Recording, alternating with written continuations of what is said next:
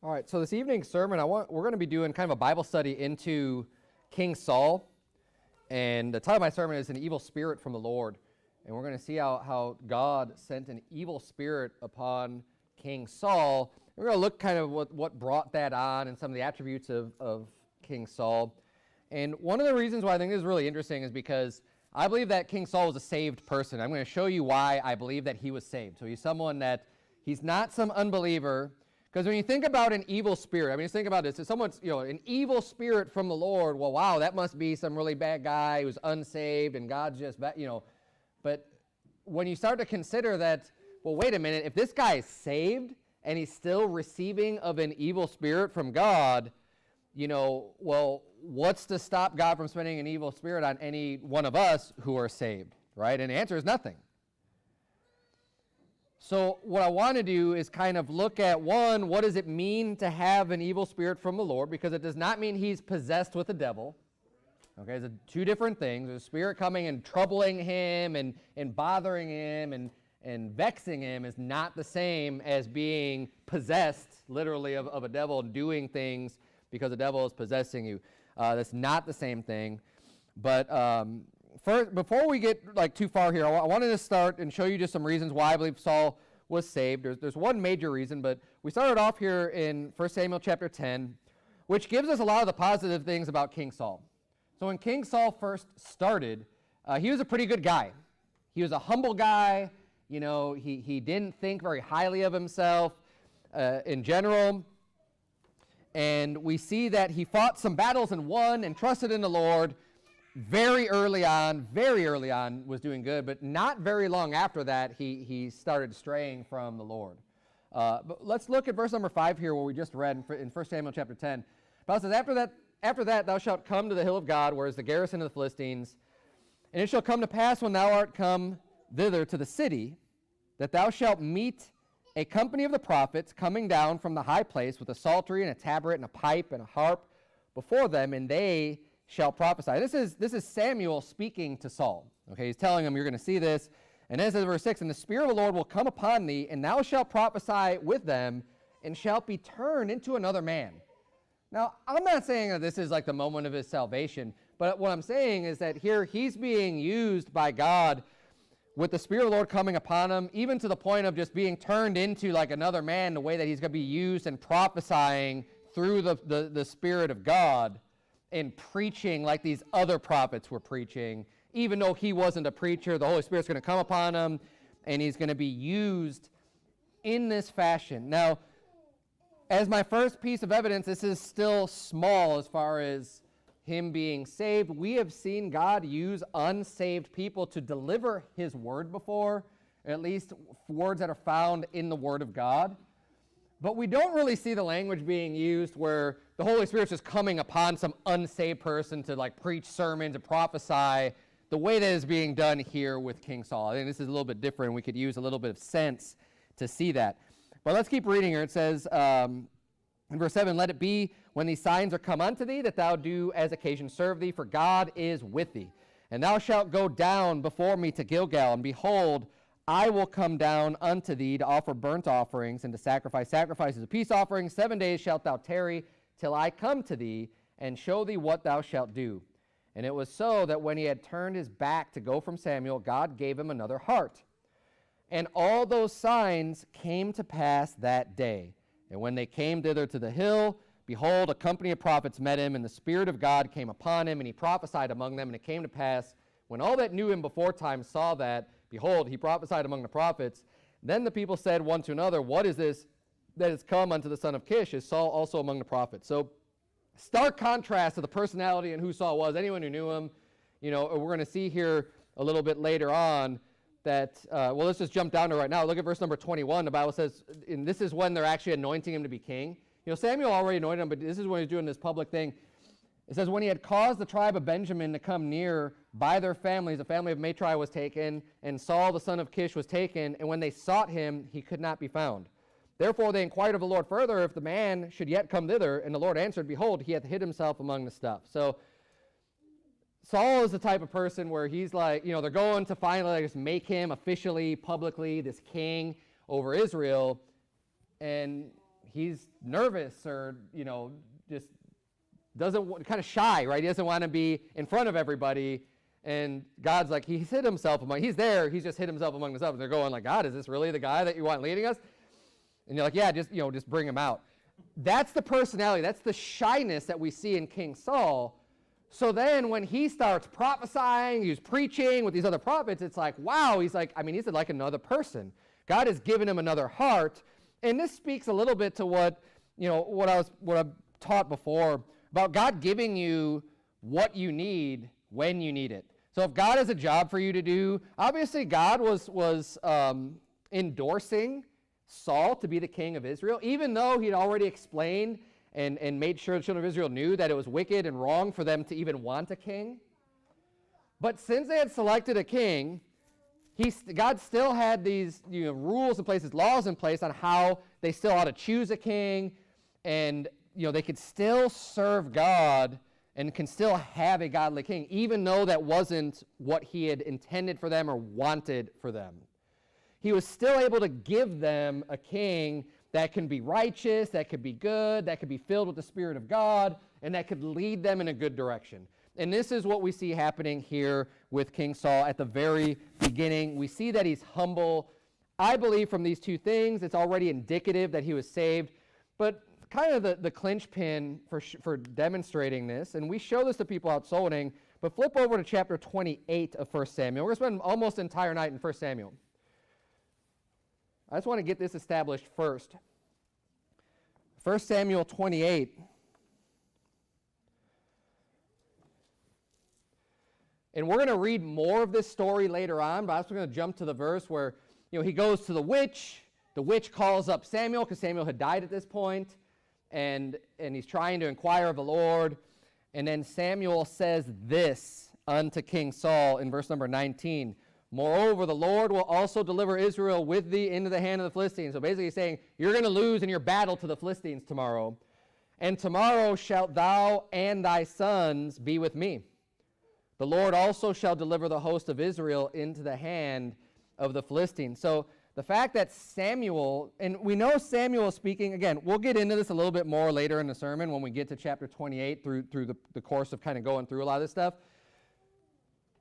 Samuel was saved. I don't have any doubt about that. The prophet of the Lord, Samuel, we could see many. I'm not going to go through and prove all of that from Scripture. The fact that we're reading 1 and 2 Samuel is probably a pretty good indicator that at least the guy was saved. But him saying he's going to be with him, like you and your sons are going to be with me, he wasn't burning in hell.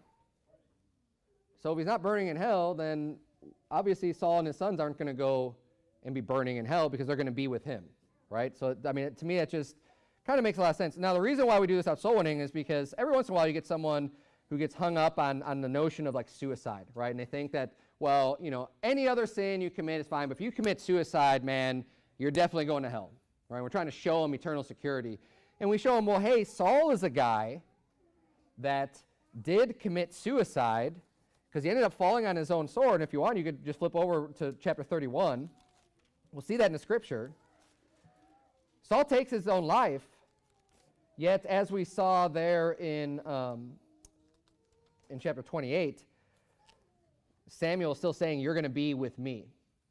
So what happens is he's wounded by an arrow, and he's pretty much mortally wounded, and he doesn't want the Philistines to do anything to him while he's still alive, and he wants to die.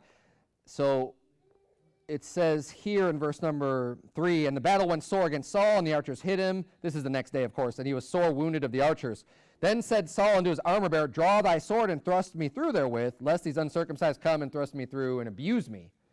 So he asked his armor-bearer, like, hey, man, just kill me now, because I don't want them to do anything bad to me. It says here, but his armor-bearer would not, for he was sore afraid. Therefore Saul took a sword and fell upon it. So his armor-bearer is like, no, I'm not going to kill you. Like, I'm not going to give you that last blow. Not going to do it.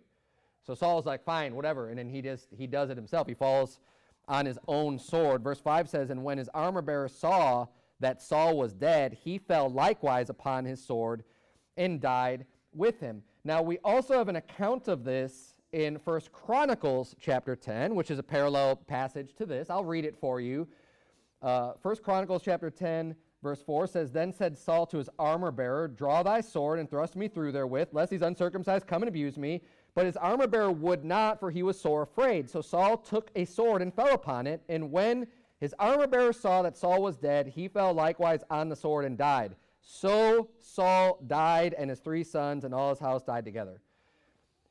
Both of those accounts, both of those testimonies are in Scripture saying that Saul fell on his own sword and he died, and his armor-bearer saw him die.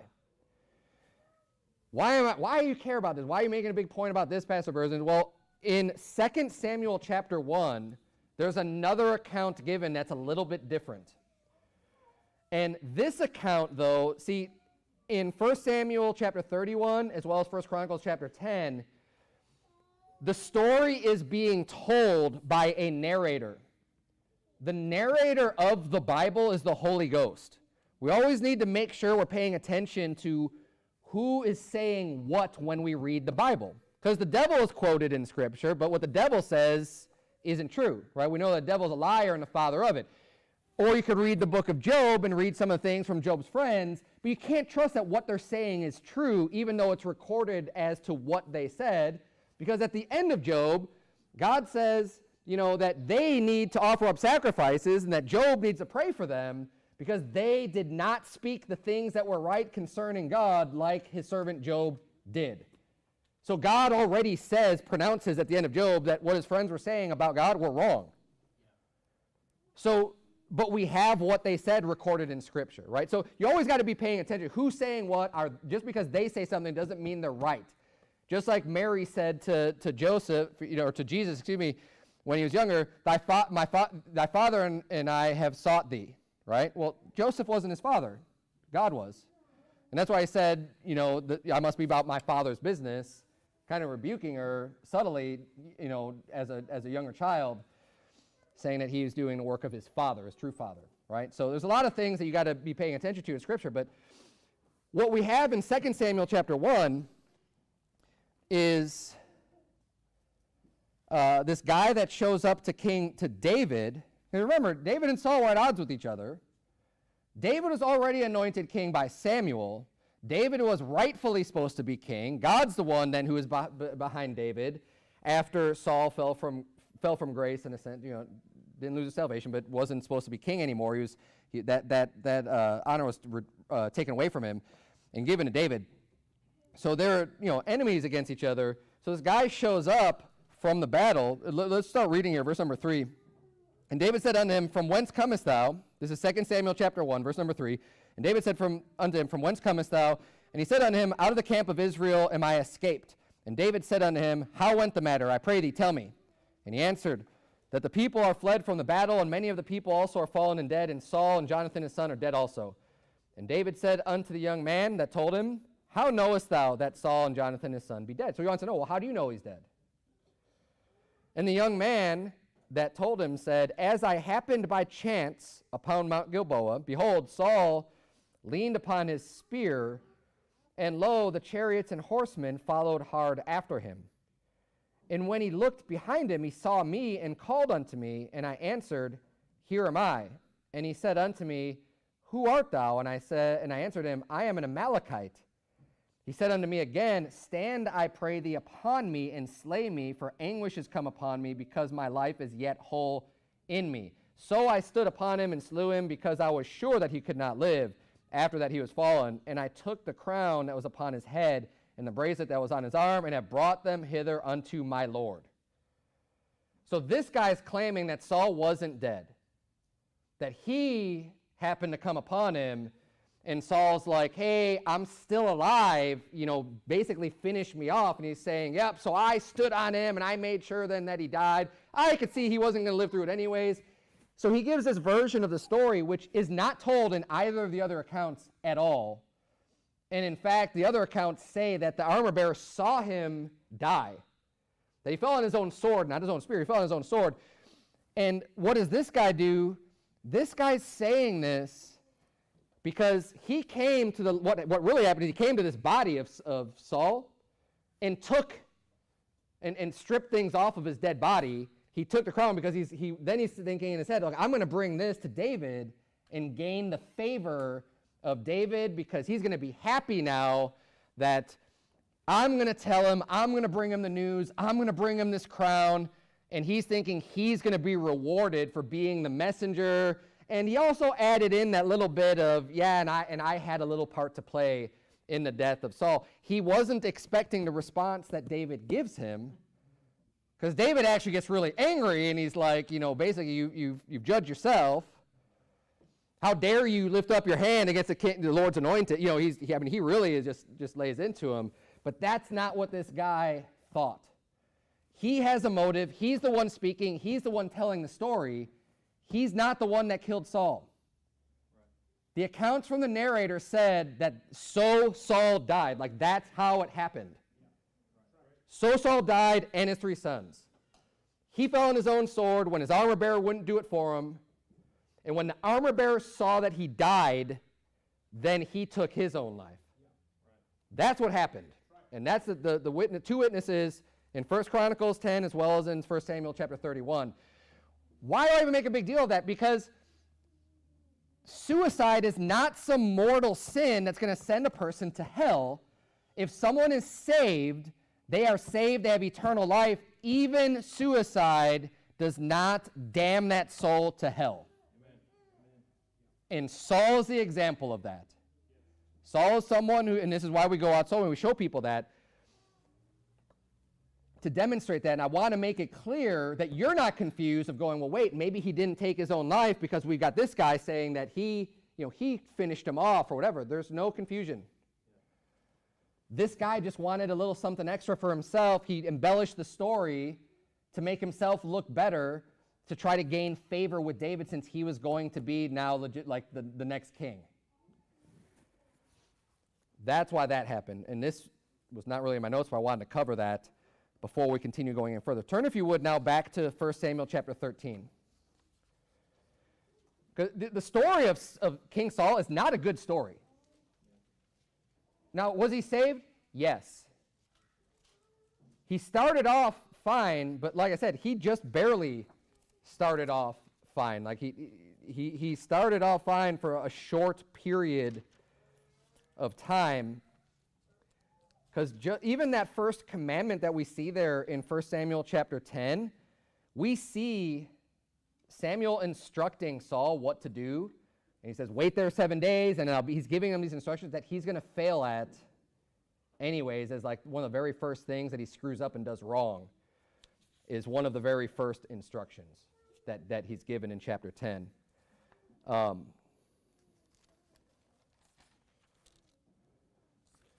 And as you can see, like between chapter 10 and chapter 13 starts off, Saul reigned 1 year. And when he had reigned 2 years over Israel, Saul chose him. So this is starting off basically just in the second year of his reign. He's only reigned for a year. He hasn't had very much time to establish himself and everything else.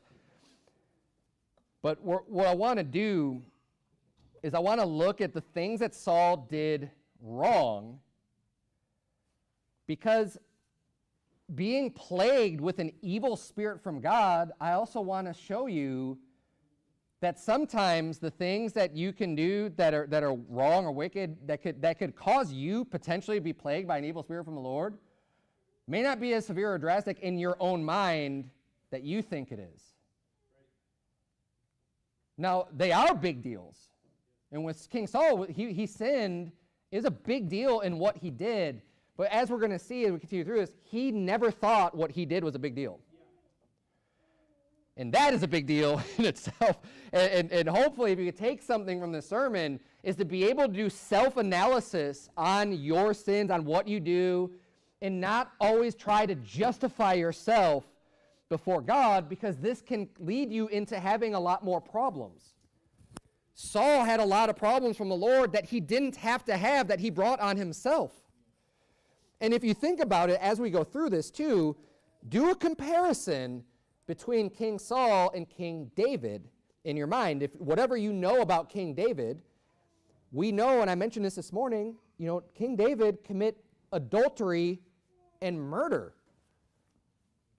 Those are some pretty significant sins. That's not some little deal. That's a big deal. I mean, those are both of them are capital crimes. Both of them. And he commit both. He commit adultery and he commit murder. And he was responsible for this. But what happened with David, he found mercy and grace in the eyes of the Lord.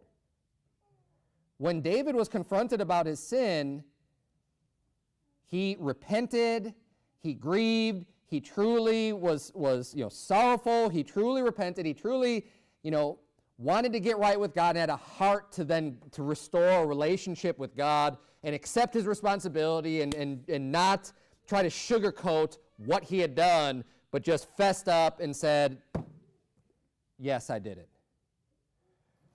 And that alone is huge. Okay, that spirit, that repentance, God wants to see that in all of us. When you do wrong, even if it's a really big deal, don't dig your heels in and harden your neck, because that's when things are going to get really bad for you. Before I continue further on that, let's just go back now and take a look at some of the things that Saul did. Because what I would say, for most of us, at least today, you're going to look at what Saul did and be like, that's not nearly as bad as what David did.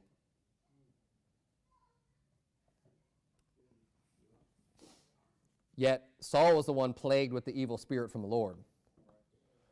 Look at verse number 5. The Bible says, and the Philistines gathered themselves together to fight with Israel. 30,000 chariots and 6,000 horsemen, and people as the sand which is on the seashore in multitude. And they came up and pitched in Michmash, eastward from Bethaven.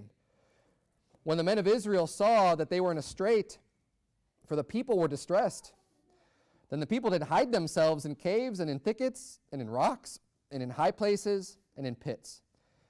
So, also, remember, having a king is new for Israel, right? They're not new as a people or as a nation, but having a king is new for them.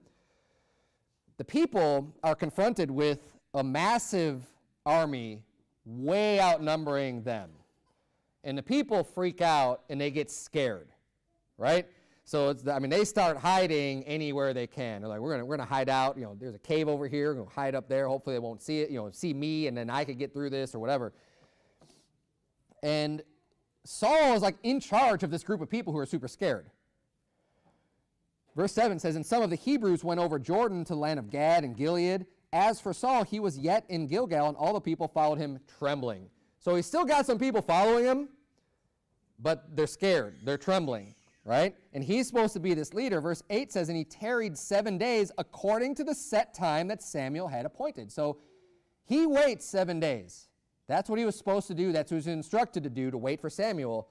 But Samuel came not to Gilgal, and the people were scattered from him. So obviously over the course of this week, people are getting more and more scared. They're going, man, I don't want to face this. I don't want to do this. And they're starting to leave left and right. So this is a situation that Saul's in. Verse 9 says, and Saul said, bring hither a burnt offering to me and peace offerings. And he offered the burnt offering. This is what Samuel was going to do.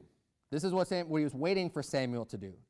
So he says, well, he said he's going to be here. He's not here. So I'm just going to take matters into my own hands and do this. Now, the big problem with this is that Saul was a Benjamite. He was not a Levite. It was not his job. It was definitely not his job from God to be offering any burnt offerings or any sacrifices. See, in the Old Testament, you couldn't just have anybody doing that work. God had isolated and sanctified the Levites to be the people who were going to do that service for him. They were people who were holy and separated to do that work. No one else was allowed to do that. But King Saul decided, well, desperate times call for desperate measures, basically. So who cares ultimately what's right? We still need to offer the sacrifice to the Lord, so I might as well just do it. Samuel's not here. Verse 10, and it came to pass that as soon as he had made an end of offering the burnt offering, behold, Samuel came. He just barely had enough time to even do the offering, and then there's Samuel. So, how late was he really? He waited the 7 days. He was still coming that day because he had just made this sacrifice. He's a little bit late from the time appointed, but he still makes it there. with plenty of time to have done the offering himself anyway, for Samuel to have undone the offering, he shows up. It says, and Saul went out to meet him that he might salute him. So Saul's like, great, all right, Samuel's here, cool. But he doesn't think there's anything wrong. He doesn't even see a problem with what he had done. Verse 11, and Samuel said, what hast thou done? Samuel sees it right away. Hey, he's a big, what have you done? And Saul said, because I saw that the people were scattered from me, and that thou camest not within the days appointed, and that the Philistines gathered themselves together at Michmash. Therefore, said I, the Philistines will come down now upon me to Gilgal, and I have not made supplication unto the Lord. I forced myself, therefore, and offered a burnt offering. So I had to force myself to do this, right? I didn't really want to do this. I didn't really want to sin. I wanted to do everything right, but I just forced myself to do this, in order to offer a burnt offering. Now, think about this, too, because, as wicked as Saul was, and he was wicked, we need to see the wickedness for what it is and not get caught up in the same trap that Saul got caught in. What's he trying to do here? He's trying to offer something unto the Lord. Right? It's not like he's trying to serve another god. It's not like he's trying to just ignore, well, we don't need the Lord's blessing anyways. I'll just go off and win this battle. He wasn't doing any of that. He was trying to do everything that he knew needed to be done and offer the sacrifice. And he's just thinking, well, Samuel's not here, but we still need to offer a sacrifice to the Lord. I'll offer the sacrifice. I'll give of myself. I'll do something I know I shouldn't do, but it's all for the greater good. This is the mindset of King Saul. But the problem was it wasn't according to the word of the Lord. He was breaking God's commandments in order to do that. Don't ever think that something that you're doing, but I'm going to make the sacrifice, and I'm going to give, and I'm going to do this. If you're breaking God's command to do it, God will not be pleased at all. In fact, it's going to make God angry for you to circumvent the rules that God set up to do something that you think he's going to want. Verse 13, and Samuel said to Saul, thou hast done foolishly. Thou hast not kept the commandment of the Lord thy God, which he commanded thee. For now would the Lord have established thy kingdom upon Israel forever. And see, I think this happened because Saul was being tested.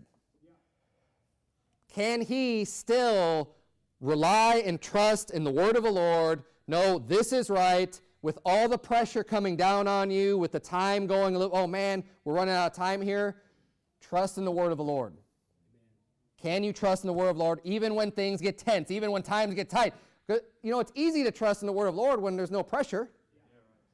Right? When no one is contradicting you, when no one's standing against you, when there's no fight, when everything's great, when everything's popular to stand with God, that's easy. That's easy. Think about like saying anything publicly, posting anything on social media, something that's right but everybody agrees with, that's easy. People want to make these strong says, pedophiles should be put to death. Yeah, everyone believes that. Still, I think that's changing, and it's probably going to be a time where that will be more radical to say that. But that's one of those things that people could say, oh man, or even just a right to life and stuff like that. Those are so basic concepts. You're not making some major bold stand of saying we shouldn't be killing babies in the womb. It's not that radical. But how about when you stand for God on the things where, it's not popular, and there's definitely going to be pushback on that. That requires more faith in the Word of God, knowing that it's right, and just showing that you're trusting in the Word of the Lord. King Saul here, and this isn't apples to apples necessarily, but it's the same type of thing in a sense where he was supposed to be doing what's right. He's feeling this pressure to, these people are leaving. He's like, man, I got to keep everything together here. So he's going to step outside of what God said to do, and what he did was foolish. He said, and Samuel calls him out on it and says, you know what? You have not kept the commandment of the Lord. He commanded you not to do this. He says, for now would the Lord have established thy kingdom upon Israel forever. Verse 14, but now thy kingdom shall not continue. So for this, that's a big deal. This one thing that he did, he's saying, you know what? Now you've lost the kingdom. The Lord hath sought him a man after his own heart, and the Lord hath commanded him to be captain over his people, because thou hast not kept that which the Lord commanded thee.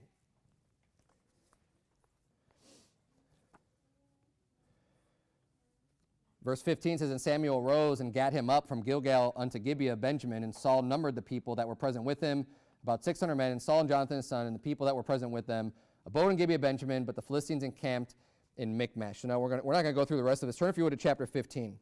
That was his first failing. That was his first sin. And that was a big one, too. That was a big test that he failed. Because here's what God's looking for. God's putting someone in this position of being a king. That's a high position. You're not just responsible for yourself, you're responsible for all the people. So if you're going to make judgments that you're going to start contradicting the word of the Lord as someone in that position, God says you are not the right person for the job at all. You need to have respect unto the word of the Lord 100%. You need to know the law of God and follow it and not be willing to bend the rules with God. I mean, think about it. Politicians do this all the time. They're always looking for ways to bend the rules. You need to find someone with integrity, if they're going to be in a position of power, if they're going to be in a position of leadership, to say, we don't bend the rules. They are what they are, especially God's rules.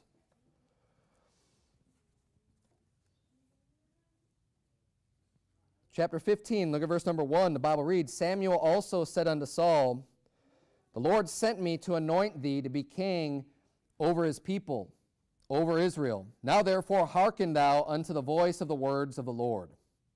Thus saith the Lord of hosts, I remember that which Amalek did to Israel, how he laid wait for him in the way when he came up from Egypt. Now go and smite Amalek, and utterly destroy all that they have, and spare them not, but slay both man and woman, infant and suckling, ox and sheep, camel and ass. Clear directive. Wipe them out. And we've seen this before from God against the Canaanites when he sent the children of Israel in to inherit the promised land. This is a similar thing where he says, you know what? I'm going to bring the sins of Amalek back on their own head. This is God's judgment where he's commanding them to do this, and specifically commanding King Saul to go forward and do this. He says, you need to utterly annihilate them. Wipe them out. I mean, man, woman, boy, girl, animals, all of it, just destroy it all. They need to go. This is total destruction. Commandment from the Lord. Jump down to verse number 7. And Saul smote the Amalekites from Havilah until thou comest to Shur, that is over against Egypt. So he beat them in battle. And he took Agag, the king of the Amalekites, alive, and utterly destroyed all the people with the edge of the sword. But Saul and the people spared Agag. And I want you to pay attention to that too, because again, this is the narrator in verse 9. Saul and the people spared Agag. Because Saul's going to try to claim in just a little bit, well, the people. The narrator is saying Saul and the people spared Agag, and the best of the sheep, and of the oxen, and of the fatlings, and the lambs, and all that was good, and would not utterly destroy them. But everything that was vile and refuse, that they destroyed utterly. So they took the commandment of the Lord that said, utterly destroy everything. He said, well, yeah, okay, we'll do that. But, I mean, look, sure, all the garbage, all the stuff that's vile and refuse, yeah, we'll utterly destroy that. I mean, who wants any of that? But the good stuff, I mean, come on, we can't just utterly destroy this. I got an idea. I know what we'll do. We'll utterly destroy all the people, but we'll save the king to do something else with him. And then, we'll utterly destroy all the animals. But you know what the good animals? I mean, the fatted calf, all this good stuff. I know we could just offer these up to the Lord. That's a good idea. Let's sacrifice these to the Lord. Now, when people would make sacrifices to the Lord, you know what they got to do? They partook of the sacrifices. They're thinking, why should we destroy all this good meat? We could have a barbecue, and we'll offer it unto the Lord, and we'll have a great feast, and it'll be a good time. That's a better idea than just destroying all this stuff, right? I mean, come on. And we're, hey, it's all offered unto the Lord. It's all sacrifice unto you, God. Except God didn't tell him to do that. God didn't say, I want you to offer up the best of what they had to me as an offering. He said, utterly destroy it. Right. Verse 10, then came the word of the Lord unto Samuel, saying, it repenteth me that I have set up Saul to be king, for he has turned back from following me, and hath not performed my commandments. And it grieved Samuel, and he cried unto the Lord all night. And when Samuel rose early to meet Saul in the morning, it was told Samuel, saying, Saul came to Carmel, and behold, he set him up a place, and has gone about, and passed on, and gone down to Gilgal. And Samuel came to Saul, and Saul said unto him, blessed be thou of the Lord. So he's going to meet him like there's nothing wrong. Again, just like last time. And he says this, I have performed the commandment of the Lord. Hey, Samuel, how's it going, buddy? Hey, I did everything I was supposed to do. I kept God's commands. Now, again, too many Christians today think that, oh, I'm keeping God's commandments. But you're really not.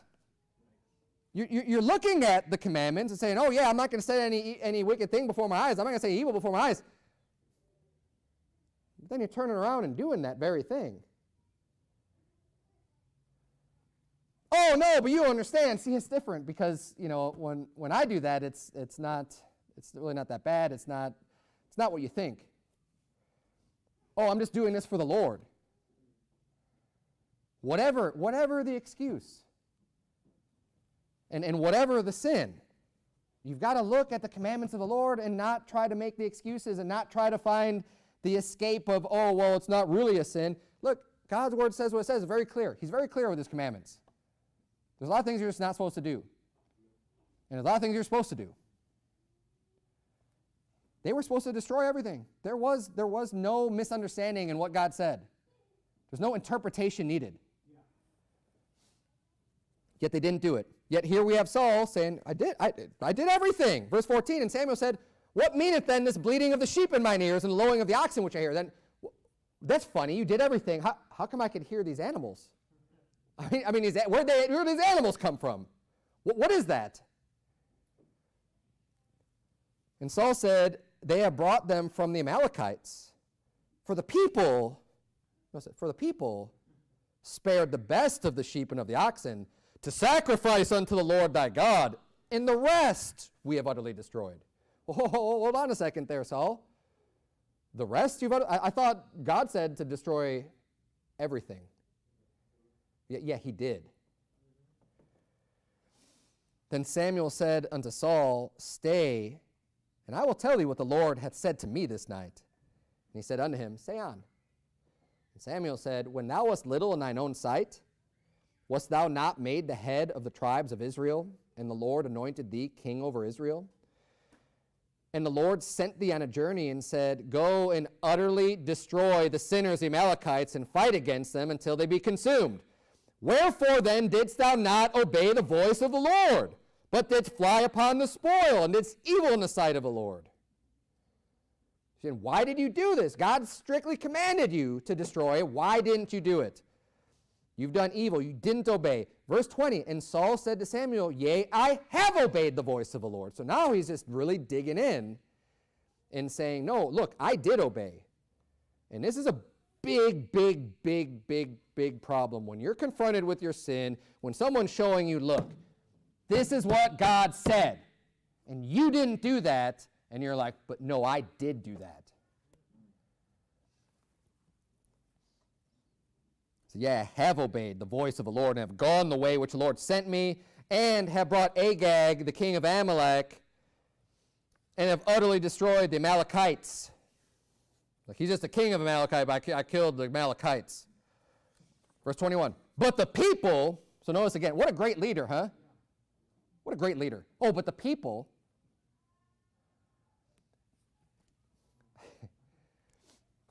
imagine me as a pastor of this church. I'm supposed to be a leader, right?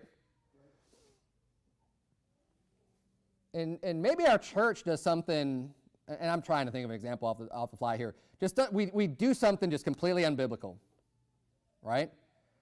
And then me as leader, I'm going, well, I mean, the people all wanted to do that. I mean, I didn't really want to do that. I mean, I know what the Bible says. I know we shouldn't be doing that, but all the people wanted to do that. and just throw everybody else under the bus.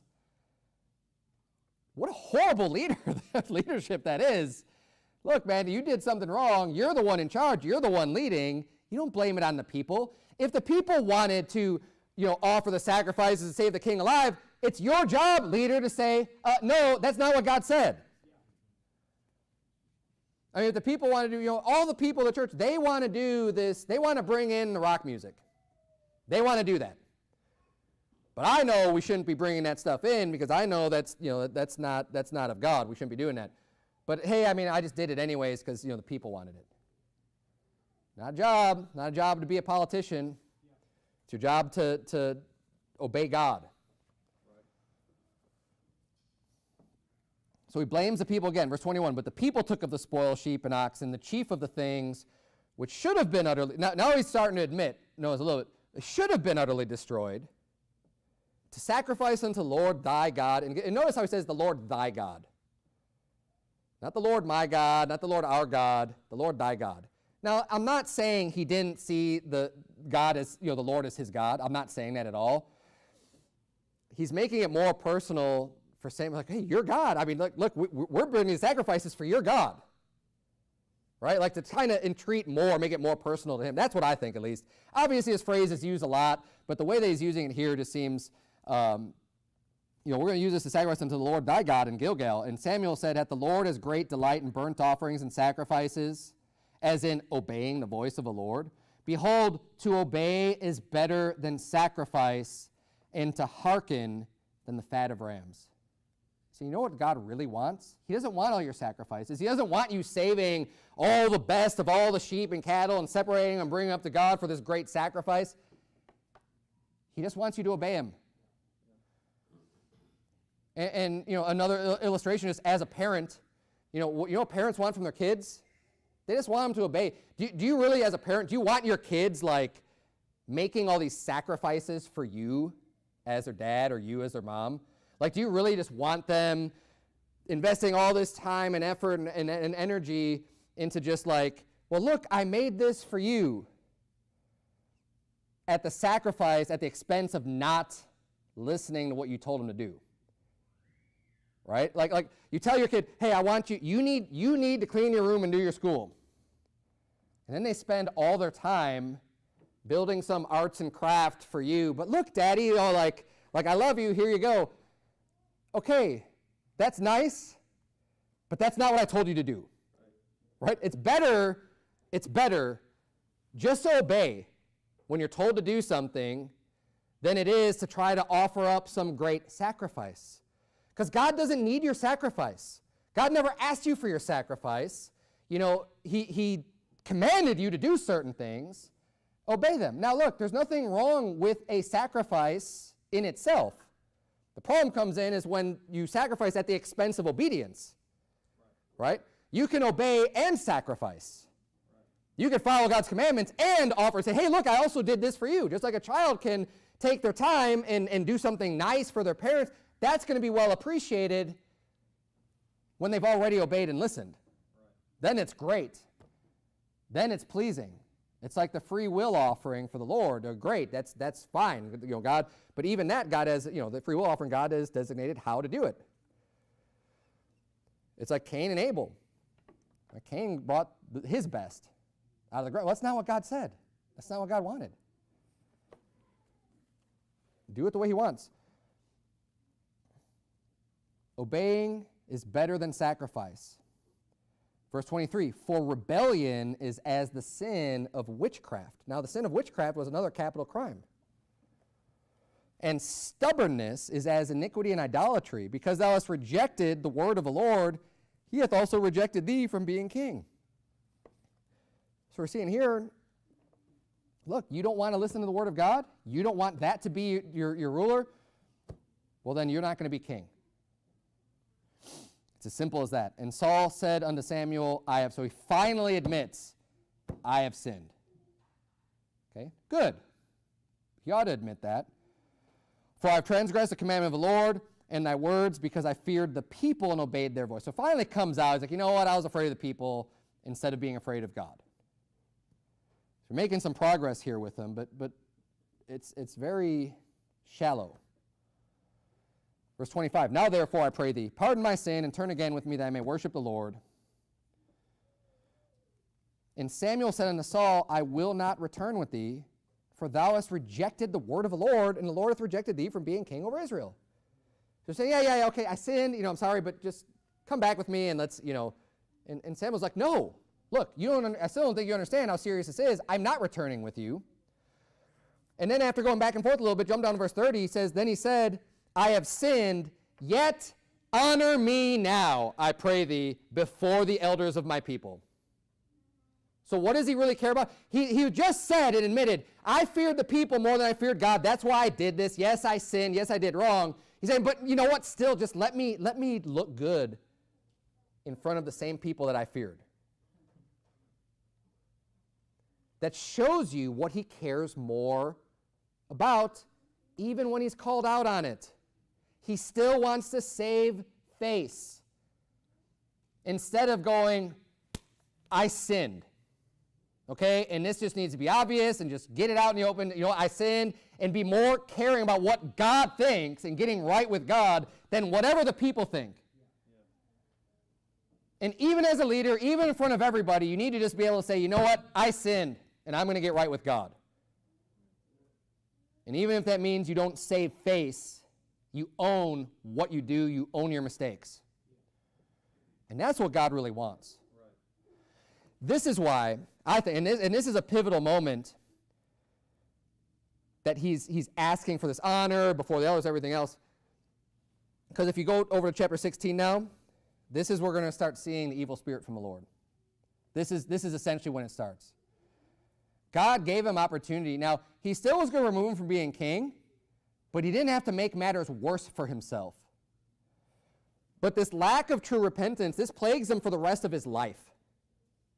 This still thinking that he's right, thinking that he needs to keep doing what he's doing, and now trying to retain his title and his office that he no longer has rightfully by God. He's still trying to cling to that by any means possible.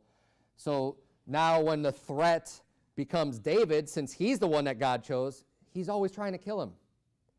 And he's always going after him, and he has this obsession with not wanting to give up his control and his power that's gone to his head, because he used to be humble in his own eyes and little in his own eyes, but as soon as he got that power, he got a taste of that, and it lifted him up with pride and blinded him, and then he only cared about retaining power, which is why he cared about what the people thought, not what God thought, even to this point of going, you know what, just honor me now before the elders. Because he wanted to keep his position and his status in front of the people for as long as he possibly could. That's what he cared about. Chapter 16, look at verse number 13. I'm trying to get through this. I'm going to try to get through this a little bit quicker because there's a lot of notes when we study the life of Saul. Verse 13, then Samuel took the horn of oil and anointed him in the midst of his brethren. And the Spirit of the Lord came upon David from that day forward. So Samuel rose up and went to Ramah. But the Spirit of the Lord departed from Saul, and an evil spirit from the Lord troubled him. And Saul's servants said unto him, behold now, an evil spirit from God troubleth thee. So no longer is the Spirit of the Lord, resting or being upon Saul, where he's being blessed of God and kind of led and directed. Now God's removed that, and instead he's replaced that with an evil spirit. It's an evil spirit from God. And it's going to trouble him and vex him and kind of drive him mad or drive him crazy, in a sense that he's being vexed by this evil spirit from the Lord. Now, the solution to this problem, because he realizes and understands he has a problem with God. Who's the source of the problem here? Saul's the source of the problem, but who he has a problem with? He has a problem with God, no one else. It's not a problem with David. It's not a problem with the people. It's a problem between Saul and God. Because Saul's not repentant, because Saul is not respecting the commandments of the Lord. And he's not making that his guide and his ruler. He wants to do things his own way. So he ends up being troubled by the Lord. Now, instead of any rational person should, at this point, especially if you're starting to get chased in, you get an evil spirit from the Lord, should be able to recognize and say, you know what, I better get right with God. I mean, that's where the problem is. How else do you think you're going to get around this problem than by dealing with it face on? It's the only way to properly deal with this problem and actually solve it is say, you know what, I need to get right with God. But instead, he doesn't get right with God. Instead, he tries to find another solution outside of getting right with God, outside of having to humble himself and repent and say, you know what, wow, I can't believe I've fallen so low that God is doing this to me. Instead, you know, his servants give him this great idea of finding someone to play music to make that evil spirit go away. I don't want to be troubled. I don't like the way I feel. I don't like this guilty conscience. I don't like feeling this way. So I'm going to try to distract myself with something else so I can just feel better. And then I don't have to worry about this evil spirit. This verse 16 says, let our Lord now command thy servants, which are before thee, to seek out a man who is a cunning player on an harp. And it shall come to pass when the evil spirit from God is upon thee, that he shall play with his hand, and thou shalt be well. And Saul said unto his servants, provide me now a man that can play well, and bring him to me. Then answered one of the servants and said, behold, I have seen a son of Jesse the Bethlehemite, that is cunning and playing, and a mighty valiant man, and a man of war, and prudent in matters, and a comely person, and the Lord is with him. Wherefore Saul sent messengers unto Jesse, and said, send me David thy son, which is with the sheep. And Jesse took an ass laden with bread, and a bottle of wine, and a kid, and sent them by David his son unto Saul. And David came to Saul and stood before him, and he loved him greatly, and he became his armor bearer. And so this is still early on, obviously, where Saul has a liking to David. He sees him, it's a great idea. Saul had his own problems with God before David even shows up on the scene with Saul. Saul is, what he ends up doing is trying to make David be the focal point of his problems and taking things out on David instead of dealing with his problems with God. And obviously it's really bad for David then, who ends up being in the life of Saul to be the object of the anger and the resentment and the problems that he's having with God. Now look, I bring this up for another reason, is because, we live our lives with other people. Your marriage, kids, whatever. If you allow yourself, oftentimes people do this, you get into a place where you're not willing to recognize your own sin. It's clear in the Bible, you know you're wrong, but you don't want to admit it, and you don't want to get right with God. What ends up happening is that when people are in that position, oftentimes they'll take things out on someone else who really isn't the problem at all. And you start, your sin starts having an impact then on other people's lives. Other people have nothing to do with your real problem, and you start taking it out on them instead of dealing with it the right way. David wasn't doing anything wrong. He was just trying to do everything right. He's trying to live his life. He's trying to serve God. Obey his commandments the best he can, trying to be righteous. And then you've got Saul. At first, right, this is great. Oh, cool, great, he's here. But after a while, after time goes on, Saul still isn't dealing with this problem. It's getting worse instead of better. These little fixes of having David play this music for him, like it says here in verse 23, and it came to pass when the evil spirit from God was upon Saul, that David took an harp and played with his hand, so Saul was refreshed and was well, and the evil spirit departed from him. This only works for so long. Because after a while, what we see is then, when David starts to play, he still has the evil spirit, and he's throwing javelins at David, trying to kill him, and trying to take out his problems on somebody else. Now, Saul just is ending up like adding iniquity unto iniquity at this point, and I would encourage you, stress you, if you ever find yourself in this position, you start lashing out at people that you love because of your own sins, you're just making things a lot worse for yourself in the long run here. You got to deal with your own problems and stop taking them out on other people. Yeah, it's never fun to face your own problems as far as admitting that you've done wrong, but that's the only way through, the only way to really deal with the problems. Otherwise, it doesn't go away. It didn't go away for King Saul until the day of his death. He had a problem with the Lord the entire time. And you think of, well, how many years was that? And how much misdirection of his life and focus and going after the wrong people and fighting all these fights and causing all this problem. If he would have just humbled himself and gotten right with God, how different could things have been for the rest of his life?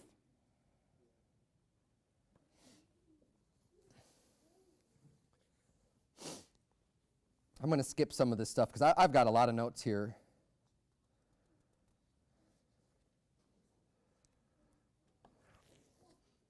Go to chapter 22. I want to make a point of this as well. As we follow the life of Saul, and I'm trying to do that. I'm kind of spending more time in the weeds here, but my original plan is to be a little bit more high level on a lot of this stuff because it's really interesting when you see the pattern of events, because I've seen this pattern play out in other people before. I have. And usually you see it play out without knowing that someone necessarily is in sin at first. Like you don't know because you could kind of see some of the things, but you just don't know. And oftentimes you don't find out until a little bit later, but then I see the pattern. It's just like, wow, that's amazing how this works out, right? And we see all these things here. We study King Saul. Look at verse number 6 of 1 Samuel 22, because now we're going to start seeing Saul starting to become increasingly paranoid. And this is what happens when you have the self-centered, everything's about you. It's not about other people. He's worried about himself. He's taking things out on the wrong people. He's not getting right with God, with himself. So now he's starting to think everyone's after him. Poor Saul, poor victim. Nobody loves me. Look, just get right with God. Just get right with God. That'll solve all your problems. Verse 6, when Saul heard that David was discovered and the men that were with him, now Saul abode in Gibeah under a tree in Ramah, having a spear in his hand, and all his servants were standing about him. Then Saul said unto his servants that stood about him, Hear now, ye Benjamites, will the son of Jesse give every one of you fields and vineyards, and make you all captains of thousands and captains of hundreds, that all of you have conspired against me, and there is none that showeth me that my son hath made a league with the son of Jesse, and there is none of you that is sorry for me, or showeth unto me that my son hath stirred up my servant against me to lie in wait as at this day. I talk about a conspiracy theorist here. He's thinking that everyone's against him. It's like, no. David is trying to save his own life from you and to stay away from you. And you keep going after him. But see, here's where the love, the joy, the peace, the comfort, it's all gone from him. He's not walking in the Spirit. He's not right with God. He's got a really bad relationship with God right now. So everything, he's not standing on solid ground. He doesn't have a solid foundation. At any moment, he's worried about just losing everything. But when you're right with God and when you're walking right with God, you don't have to worry about a thing. You can walk boldly. You can walk confidently. You know you're doing what's right.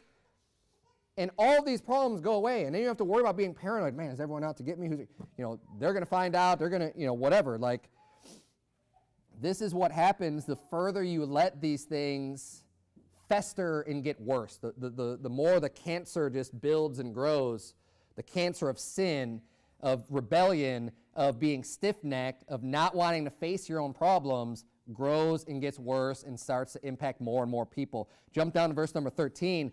And Saul said unto him, Why have ye conspired against me, thou and the son of Jesse, and that thou hast given him bread? Now this is where he's talking to the priest, right? He goes in and finds out that he was there. David's leaving, like he's just trying to escape for his life. And of course, he goes to the temple and is like, well, can you just give me some food for my guys? And he ends up getting the sword that he took from Goliath, that he literally, it was Goliath's sword. If it's rightful for anyone, it would be rightful for David anyways to take that sword, since he's the one that slew Goliath.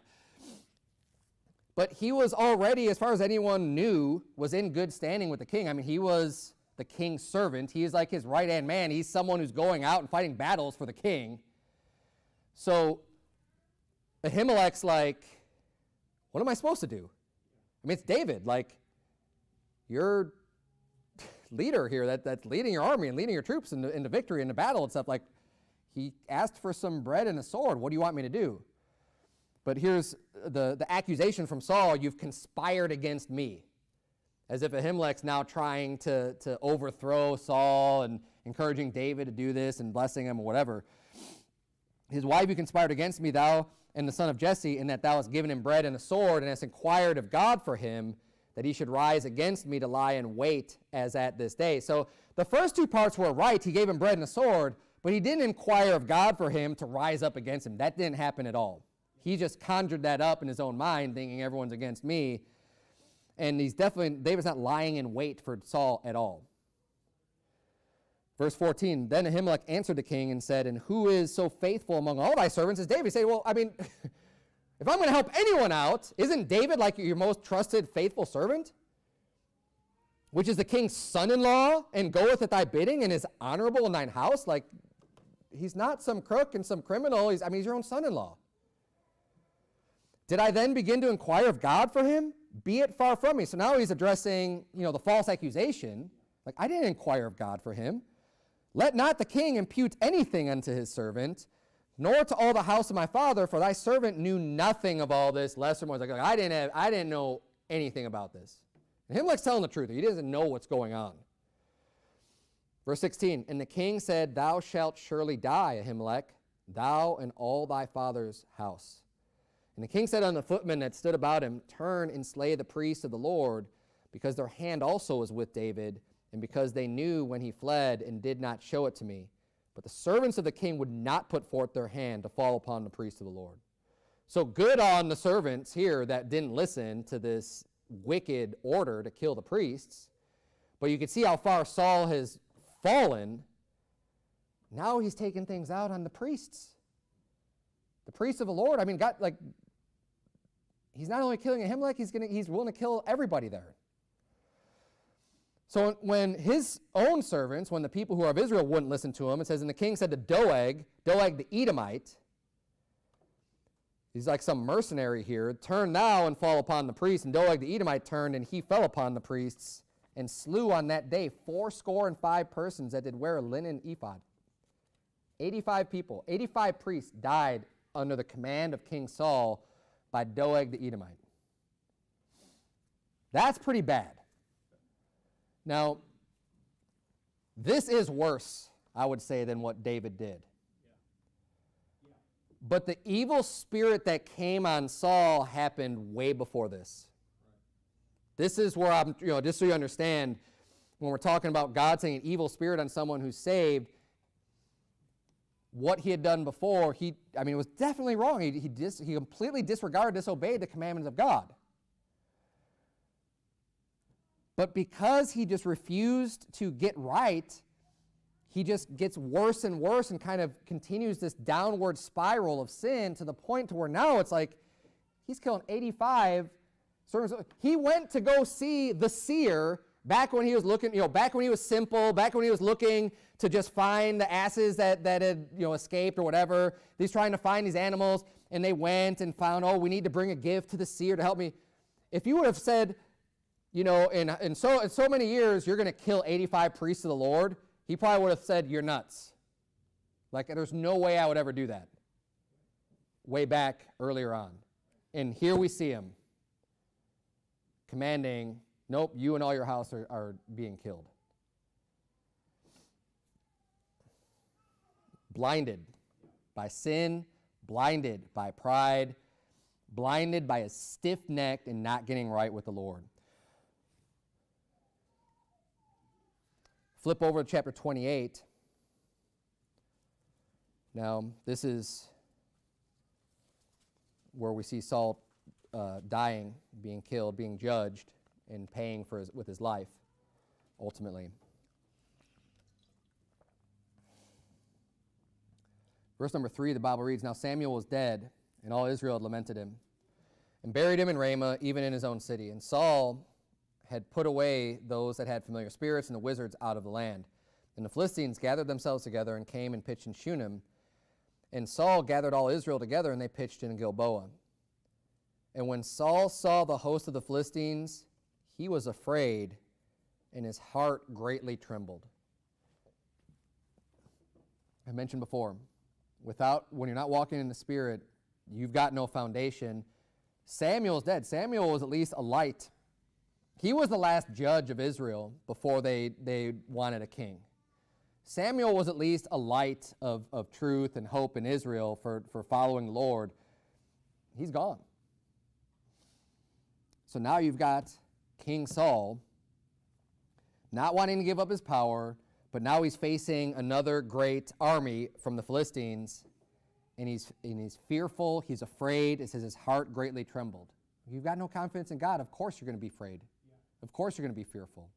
If you've got a problem with being fearful, just in general, I mean, just anyone, you just have problems with fear and being overwhelmed or overcome with fear. I mean, some people do.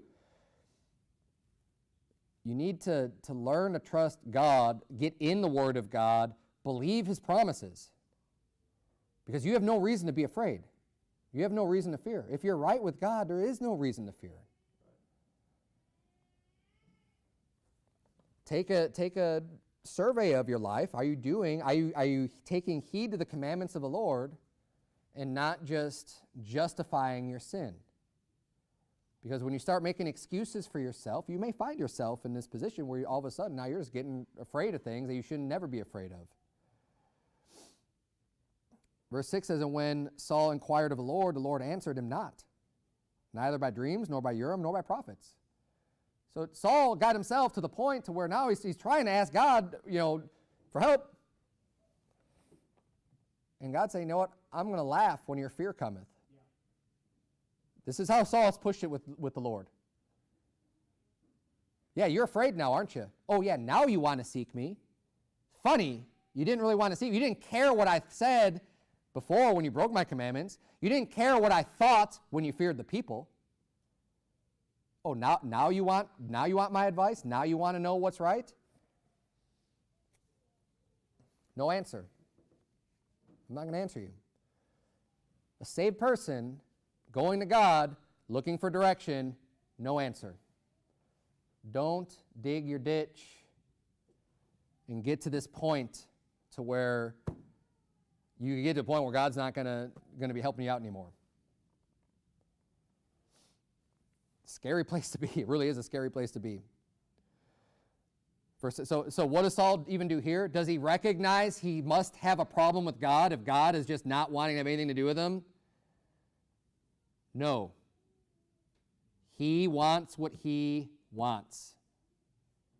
So he's going to try to find another way, even if it's wrong and sinful, to get what he wants. This is how Saul operated. Saved guy. But this is what he did. It says in verse 7, then said Saul unto his servant, seek me a woman that hath a familiar spirit, that I may go to her and inquire of her. And his servant said to him, behold, there is a woman that hath a familiar spirit at Endor. And Saul disguised himself and put on other raiment, and he went, and 2 men with him. And they came to the woman by night, and he said, I pray thee, divine unto me by the familiar spirit, and bring me him up, whom I shall name unto thee. Jump down to verse number 14. She calls up Samuel. Says in verse 14, and he said unto her, what form is he of? After she sees him, and she said, an old man cometh up, and he is covered with a mantle. And Saul perceived that it was Samuel, and he stooped with his face to the ground and bowed himself. And Samuel said to Saul, why hast thou disquieted me to bring me up? And Saul answered, I am sore distressed. And by the way, I was talking about the narrator of the Bible earlier. This is again the narrator saying, and Samuel said to Saul. This isn't the witch speaking. This isn't anyone else speaking. This is the narrator of the Bible saying, Samuel said to Saul. Yeah. Right. This is Samuel speaking to Saul. I'm not saying that witchcraft, works in the sense of you could normally do this. But in this instance, God has allowed this to happen, and Samuel is speaking to Saul. Normally, and this is obviously, and I don't want to get into that way over time. This is obviously out of the norm for what this witch is used to. This is totally different. She was scared. She was just like, whoa, this is, not normal for what she normally does. She normally could deal with devils or whatever she does in her witchcraft. This was different. So Samuel said to Saul, why hast thou disquieted me to bring me up? And Saul answered, I am sore distressed, for the Philistines make war against me, and God has departed from me, and answereth me no more, neither by prophets nor by dreams. Therefore I have called thee, that thou mayest make known unto me what I shall do. You say, well, these people, the Philistines are coming to invade, and I don't know what to do, and God's not answering me. So I figured I'd call you, Samuel. You tell me what to do. Then said Samuel, wherefore then dost thou ask of me, seeing the Lord is departed from me and has become thine enemy? So then what do you think I'm going to do? If God's your enemy, if God's not answering you, what in the world do you think I'm going to do for you?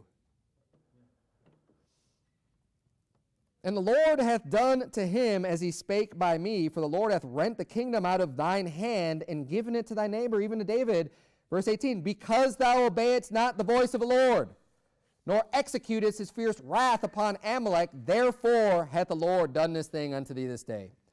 Moreover, the Lord will also deliver Israel with thee into the hand of the Philistines, and tomorrow shalt thou and thy sons be with me. The Lord also shall deliver the host of Israel into the hand of the Philistines. So Saul ends up dying. He dies for his transgression. He dies because he didn't obey the voice of the Lord. He didn't ever get right with God. And he went and asked counsel of a witch to see. And that's why God just said, it's enough. It's enough. And he ended his life on earth. Now, I'm going to close with this because there's other examples of this. Saul's just a good example. There's a lot of things that happen in Saul's life. We get a lot of detail on these different things and how things get worse and worse and worse. And we need to use this example as something that you don't ever want to come close to being to. And we can always use Saul. You know, a lot of people say, oh, I would never be like Saul. I would never be like that. Take heed lest you fall. Let everyone that thinketh he standeth take heed lest you fall. Saul's not just some reprobate, unsaved guy or whatever. The saved guy. Other people, same thing. The Bible says in James 4, verse 3, ye ask and receive not, because ye ask amiss, they may consume it upon your lusts. Ye adulterers and adulteresses, know ye not that the friendship of the world is enmity with God? Whosoever therefore will be a friend of the world is the enemy of God. Saul was called an enemy of God, and he was a saved guy. James chapter 4 says, hey, you want to be a friend of the world? Then you're at enmity with God. You're God's enemy. It doesn't make you unsaved, but you know what? I don't want to be in a position of being an enemy of God. Ever. Ever. That's a losing fight. Things will not end well for you.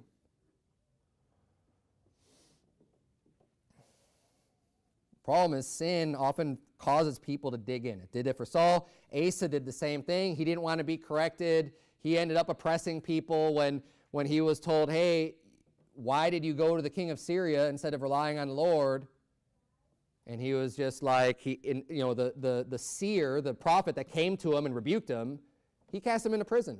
Like, I don't want to hear what you got to say.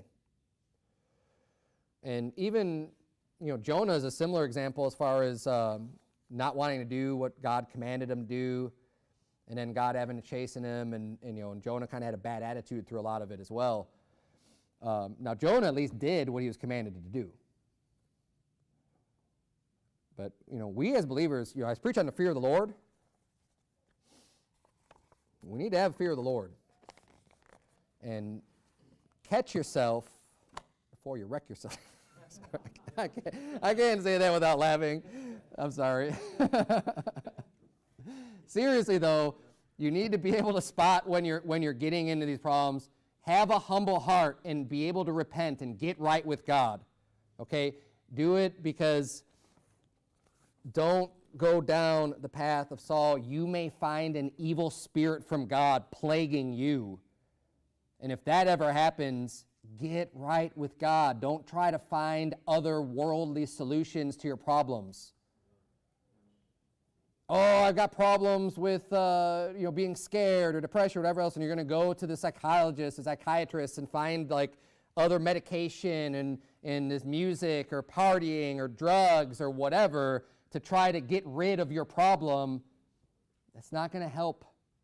When you got a spiritual problem, when you got a problem with God, you got to deal with it spiritually. You got to get right with God. You have to finally fess up and recognize and say, you know what, I haven't been right with God for however long. And if you're at the point where God's plaguing you with an evil spirit, it's been a while.